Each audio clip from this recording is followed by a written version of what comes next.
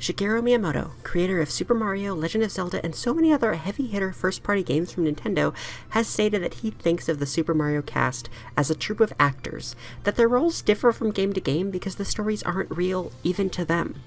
Well, I'm here to call that horse feathers.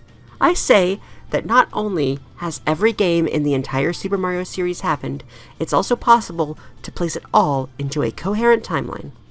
And why leave it at Mario games, huh? His best friends Yoshi, Wario, Donkey Kong, and all the rest are still around doing their things. We can fit them in here too, somehow. This is the life and times of Super Mario. Baby Mario and Luigi have a little mix-up on their way to being born and wind up on Yoshi's Island. After being taken to their parents, we find out, oops, those were the wrong ones, and go on another adventure. But then, Kamek is kind of pissed that his plans keep being foiled by babies, so he kidnaps all of the babies in the world, and Baby Mario, Luigi, Peach, Bowser, Wario, and Donkey Kong the First have to work together with the Yoshis to save them. Baby Mario and Luigi also meet their future selves. Baby Bowser is pissed off at the Yoshis and turns them all into a book. Roughly 18 years later, Mario, straight out of high school, enlists in the United States Army to serve his country with his life. He's shipped out to Vietnam at the tail end of the war, where he meets the heavy smoker, a man with absolutely no regard for the safety of himself or others. Here, Mario takes on his first heroic role, which gave him a taste of the thrill of adventure for years to come. But soon enough, the war is over, and Mario returns home to New Donk City. His brother Luigi gets him a job at a bottling plant with him, which doesn't last long. It's now the 1970s, and Mario is bouncing from job to job, nothing really being quite the right fit. Cement factory, boxing referee, construction worker. But Mario's life changes forever when he joins the circus. He's paired up with the popular and iconic ape, the new Donk Kong, Donkey for short. Donkey was initially captured by Stanley the Bugman, an exterminator who found DK terrorizing his garden. He was handed off to the circus, and Mario and DK's act involves playing field hockey and also Mario forcing DK to juggle pineapples while balancing on a barrel as Mario throws flaming torches at him and laughs. Soon enough, Donkey's had enough. He flies into a fit of rage, kidnapping Pauline, Mario's then-girlfriend and future mayor of New Donk, and fleeing to a construction site. Mario is able to rescue her using the skills he's gained from his various jobs, and he quickly locks Donkey up in a cage to prevent any further outbursts. In 1981. Donkey's son, DK Jr., sees this and sets out to rescue his imprisoned father, but not on Mario's watch. Mario does his best to prevent this, but Jr. does eventually rescue his father. Together they flee from Mario's reign of terror, but still taking Pauline with them, which is a big no-no. Mario rescues Pauline, and this adventure leads the Kongs to a tropical island paradise that they settle on. This place comes to be known as Donkey Kong Island / Donkey Kong Country / Congo Bongo Island. They never really settle on one. Mario, returning to his mundane life in New Donk, partners with his brother Luigi to found Mario Bros. Plumbing, as DK and Jr. live their peaceful lives. DK grows old as his son bones down and has a son named Donkey Kong III. The original Donkey Kong names all of the other apes that they formed a sort of found family with after various streets and landmarks of his hometown of New Donk. Over the years, as DK grows old, he starts going by the name Cranky Kong because he is a very cranky Kong.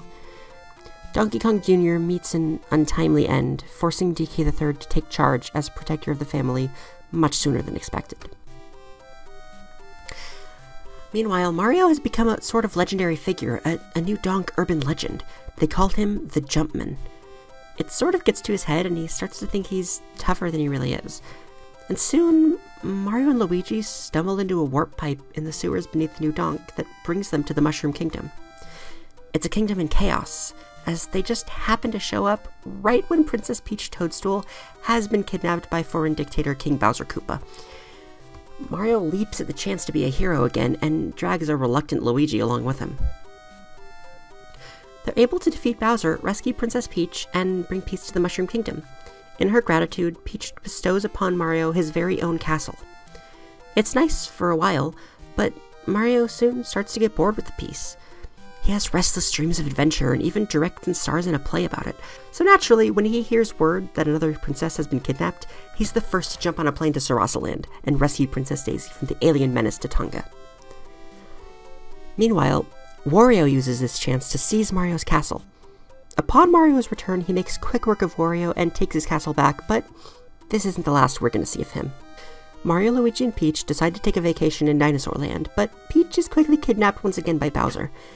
It's here that Mario and Luigi are reunited with their surrogate father, Yoshi. Yoshi helps them rescue the princess, and when they return to the Mushroom Kingdom, Mario and Yoshi do all kinds of father-son things together, like juggling, baking cookies, and shooting things. Bowser's antagonism never ceases, and he tries to incite global warming and kidnaps Mario.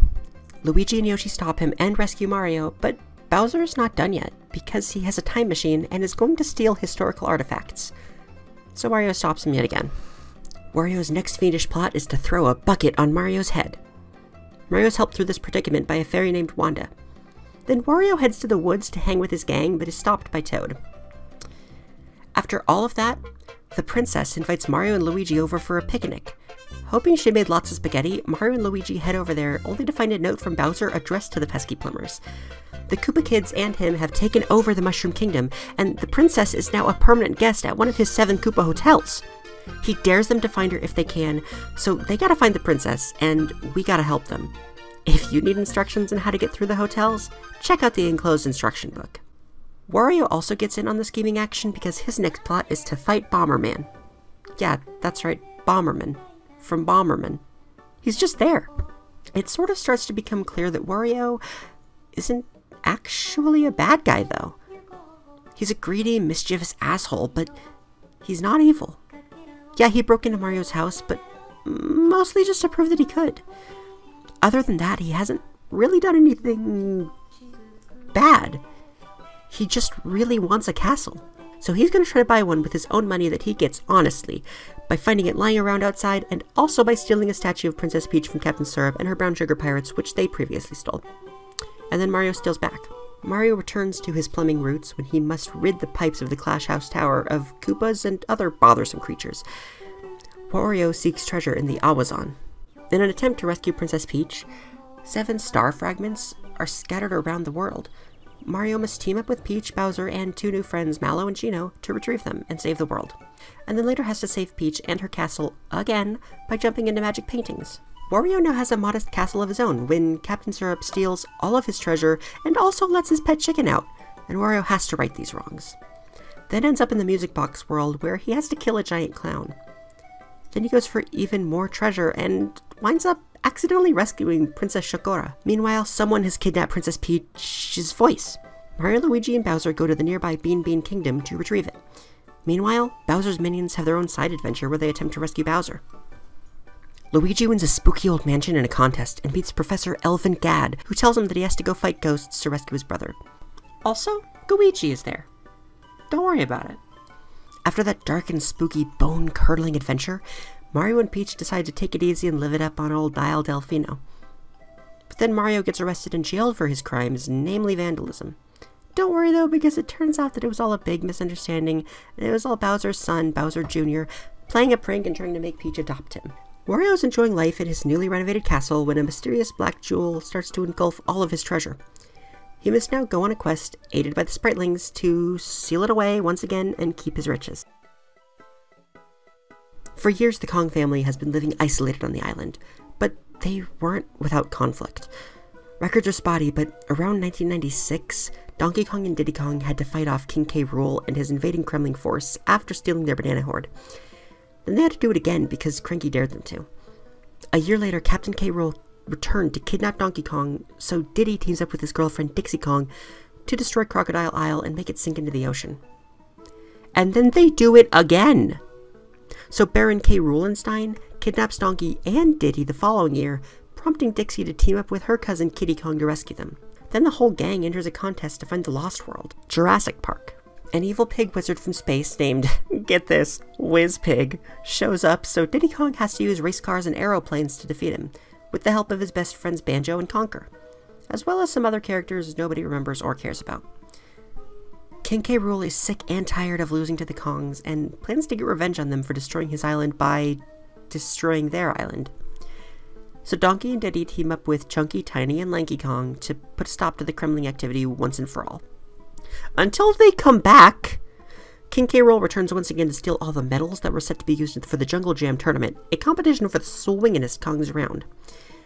then later still steals the crystal banana from an alien named Zananab, and the Kongs go on a quest to retrieve it. The Kong family is able to make amends with the Kremlings and to have a friendly rocket barrel race with a few of them. DK later went on a quest to be the very best and defeated some rampaging baddies that were tearing up the jungle. But of course, to be the best, you have to step out of your comfort zone.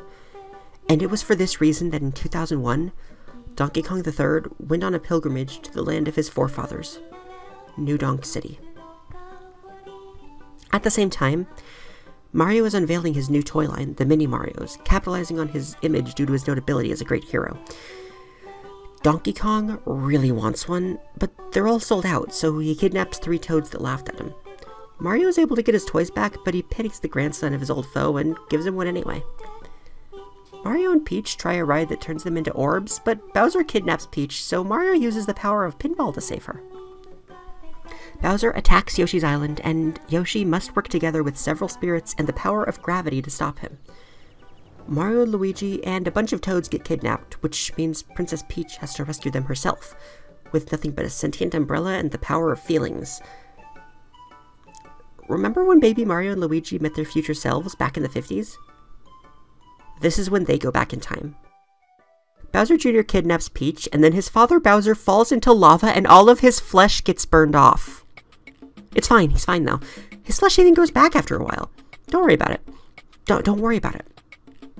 Mario and Luigi then go on a coin hunt to Hala Hala Get Dala and end up having to rescue Peach again. Mario returns to his successful toy company and reunites with his lost love, Pauline. DK is also interested in Pauline and, upon being rejected, kidnaps her. Mario has to save her yet again. Wario builds a device that lets him go into a TV show to steal the treasure from it.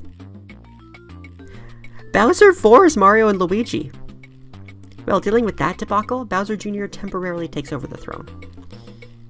Mario opens up a theme park, and Donkey Kong really wants the limited edition Pauline toy he's giving out. He flies into a fit of rage when he can't get one and kidnaps Pauline. Again. During the Star Festival, Bowser decides he wants to make his own galaxy, so he kidnaps Peach. Mario must team up with the mysterious space goddess Rosalina to rescue her, and remake the galaxy in his image. And then do it all again. After years of training with his mentor Doc Lewis, Little Mac is once again ready to take on the ring in the greatest boxing challenge of all time. Donkey Kong also decides to enter for funsies. Peach briefly considered entering too, but ultimately decided against it. Captain Syrup discovers the Shake Dimension while stealing artifacts from a museum, and so tricks Wario into saving them from the Shake King so she can steal its treasure for herself. Following this adventure, Wario decides to settle down in Diamond City and open up his own video game company with all of his best friends, Jimmy T, Mona Pizza, Ashley, and so many others. They make so many revolutionary gaming concepts for handhelds and consoles alike, including gyro, touch, motion, and photo technology. Then on Peach's 47th birthday, she's kidnapped by Bowser Jr. and the Koopalings. Donkey Kong and Pauline finally set aside their differences and work together to run a carnival. But then DK kidnaps Pauline yet again, but it's okay because this time it's all a trick to lure Mario to a surprise party. Following that, Donkey Kong's adventures in the big city have come to an end. He returns to Donkey Kong Country, and just in time too, since the Tiki Tak tribe has emerged from the volcano and hypnotized all of the local wildlife. Except Donkey Kong. He's too dumb. He and Diddy Kong work together to defeat the Tikis and even knock the moon out of orbit and crash it into the Earth.